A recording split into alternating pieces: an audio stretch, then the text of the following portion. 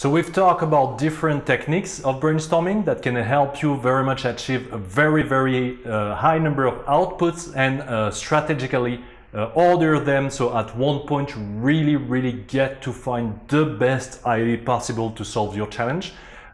This is the end of the lesson, and I'm gonna come very quickly onto tools that can help you replicate that as well, that exist. The first one is built by Board of Innovation. That's a company specializing in design thinking, in agile methodologies. They do wonderful tools such as this particular card game that are prompts. So it's very much to anchor your mind around one specific problem, and that would be something like if you were Dropbox, how would you think about that problem? If you were Steve Jobs, how would you think about that particular problem? So that helps you very much anchor your mind. As I said before, this sort of anchoring is great once you start practicing already the technique. And you can continue eventually by reading about brainstorming as well and the theory behind it. So one book very important in this field is the one by Edward de Bono, who's maybe one of the first person who theorized the whole brainstorming concept, how our brain really processes this sort of information.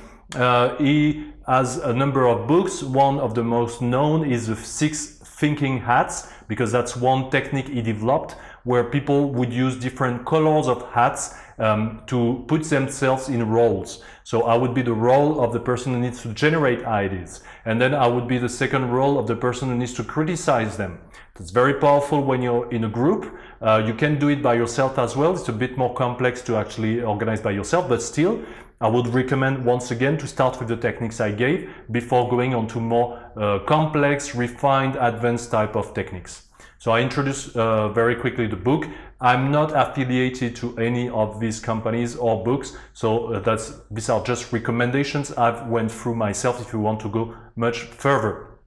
The last one, the Hyper Island Toolbox. Hyper Island is one of the most creative schools in the world for creative professionals. It's based in Stockholm, but as well seats all around the world. And this particular school gives for free all their exercises that they run at the school. It's a very nice format, very well designed. Once again, these are advanced workshop formats, advanced exercises. Stick to what you can be proficient in, build this strength, and once you want to go even further and push yourself, go on to this sort of resources. I also put 2 softwares I use a lot. Evernote is one of them. Evernote is a system where you can put all your notes, all thoughts, and gather them in one central place. It runs on desktop, on a laptop, on your smartphone, on a tablet, everywhere basically where you can carry digitally your notes.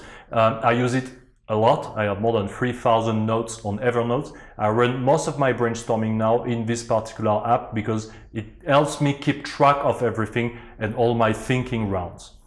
I also made a full session on a real-time board. If you want to visualize post-its but digitally, if you want to collaborate with teams remotely, that's a very good software for doing that because it replicates a little bit the sensation you have physically when you're in a space. You can't think better than physically in the same room, all the people, but that's as close as it gets to do the same thing online. I also put you 2 reference articles. One is from the New York Times, I think, 500 different prompts. It's especially built for writers, but we can use the same prompts to change the form of our problem up until our brain managed to catch it as a very good trigger to find ideas. And the second article, for the one interested in the example of pottery, quantity over quality, that's the original article, and I think it links back to the study itself.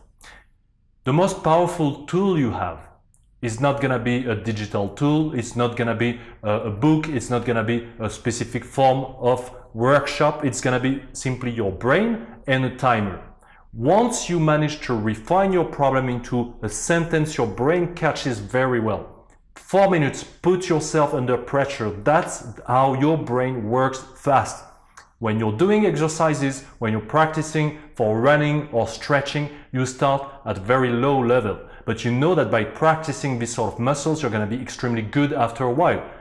The brain is exactly the same thing, and most people do not use a structured exercise to train their brain. They don't have routine to train their brains, and that is a very big problem if your brain is responsible for 90% of the outcomes in your life. So I'm training my brain all the time, and I'm training it under pressure, like when you do push-ups for training your body. You need to make a certain amount of push-ups in a certain amount of time to make it a valid exercise. This is what you do with a timer. You don't have time to think about yourself, you just think.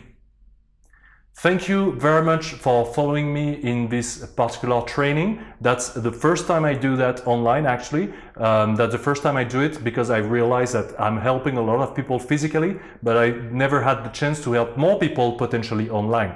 I have a motto that says that creativity is 75% strategy. Because if you want to be creative, you have to be strategic first. You need to know where you're going, you need to structure that, and once you manage to find a structure, then the creativity comes in. And that's the moment where you're gonna be amazed by the ideas you have, and you can fit that into a very creative progression. If you have any questions, I put my email address as well, Charlie, it's my name, so Charlie in English, at 75%.eu. Don't look for a website yet, I don't have one, and if you're watching this video 6 months from now, I hope I'm gonna have a website. Please contact me if you have any questions on brainstorming. If I can help you, I will. I'm able to usually answer 95% of the questions, and if I can't answer that, that means that's a great challenge for me to solve, so I'm gonna come back to you afterwards. You can write me an email anytime. I've included additional elements. What is a brainstorming good for? You remember I've started with a menu. I listed a number of answers as well. I think the most powerful one is knowing that your brain works and that you can tackle any challenge at any moment in time. Thank you very much and have a great day.